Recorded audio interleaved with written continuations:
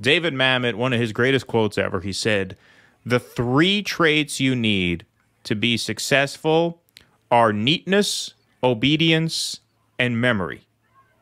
He says, that's all you need. You don't need to be smart. You don't need to be enlightened. You need to be able to put a collared shirt on, straighten your tie out. You need to be able to follow orders, and you need to be able to remember certain pieces of information and then regurgitate them when you have to. That's all you need. And that's basically what college teaches you to do.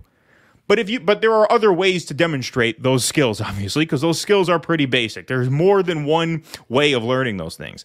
And so I think it's a great idea. Now, one of the memes on the right has also been that because college is a scam, and this is where the sort of disconnect comes for me. They say because college is a scam, we ought to just not do anything about existing student debt or anything because it's a big scam anyway. Our answer should not be to relieve student debt, but to make college less necessary.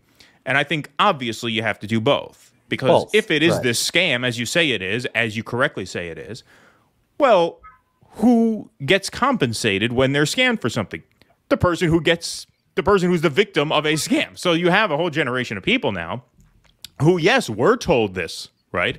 We're told that because of this new world that we're in, where decent paying blue-collar jobs are in short supply here, and that's just the way it has to be, right? Because this is a global economic system now. They did get screwed, and I think that they should be compensated for that as much as possible from the institutions themselves. Like, I think a lot of these colleges should have to pay out.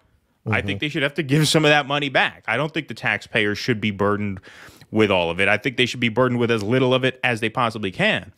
But also, yes, alongside that, I think part of the deal should be, yes, we are going to make these four-year degrees less necessary. Because if you do that, at least we could say, okay, we're not just giving out checks to people who went to school, allowing colleges to charge whatever they want, allowing students to run up this debt and then just forgiving it. We're actually going to make a more systemic change. And this is a great place to start, especially when it comes to public sector jobs, because it's one thing if a private company wants to require a credential. Why should the state be choosing in that way, right? Why should the state be dictating whether or not you need a four-year degree to work for them? As this law states, over 90% of cases, they shouldn't.